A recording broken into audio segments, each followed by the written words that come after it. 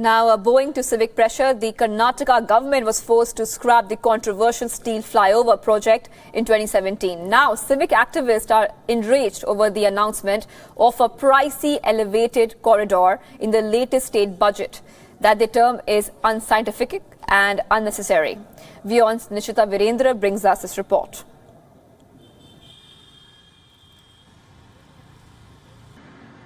Karnataka's latest state budget has left many Bengalurians fuming. Civic activists who had defeated plans of the infamous steel flyover are now worried about a 15,000 crore rupees elevated corridor project that finds a mention in the budget. Expected to zigzag across the city, the 95-kilometer long roadway is expected to save travel time, improve road safety and reduce emissions. But experts and civic activists believe that the ambitious project will only ruin the city instead of making it better. How do you say that it's going to alleviate congestion?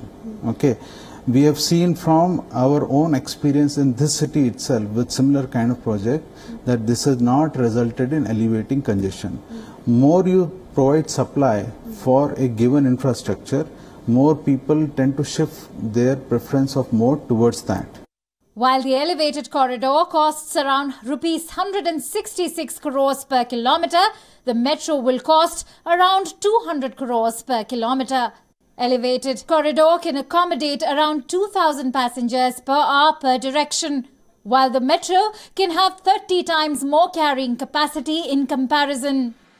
Activists argue that the corridor is an elitist project that overlaps the metro line and is a waste of the taxpayers' money.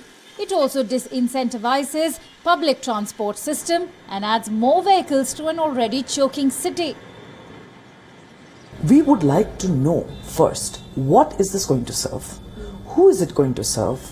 What are the alternatives that have been considered? Who are the experts that have been called in? See, if it is required for some big shots to go from Electronic City to Whitefield every day, that's certainly not what this is about.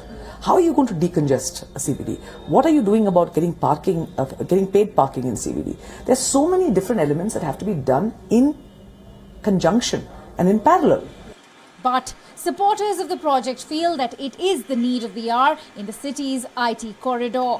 R.K. Mishra, the man behind planning this project, says that the project is a necessity for the city as the metro will not be able to cater to the entire population at full capacity. So Bangalore was a small town for pensioners and we could never expand our roads because it was a fully built up city. So with 1,500 kilometers of arterial subarterial roads and 80% of these 73 lakh vehicles on these roads, there is no space to move. Today average speed is 6 to 7 kilometers per hour on these roads. So now what is the logic of having this elevated corridor? Essentially means to free up these roads.